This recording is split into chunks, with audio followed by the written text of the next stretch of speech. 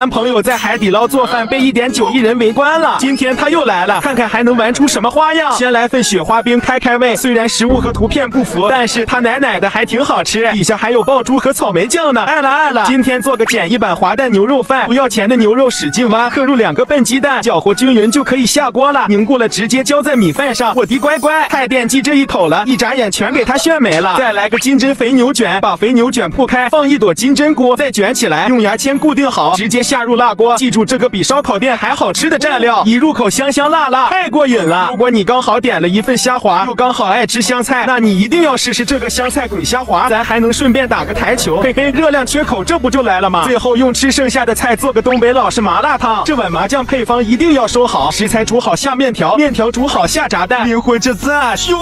的？你就吃吧，一吃一个不吱声。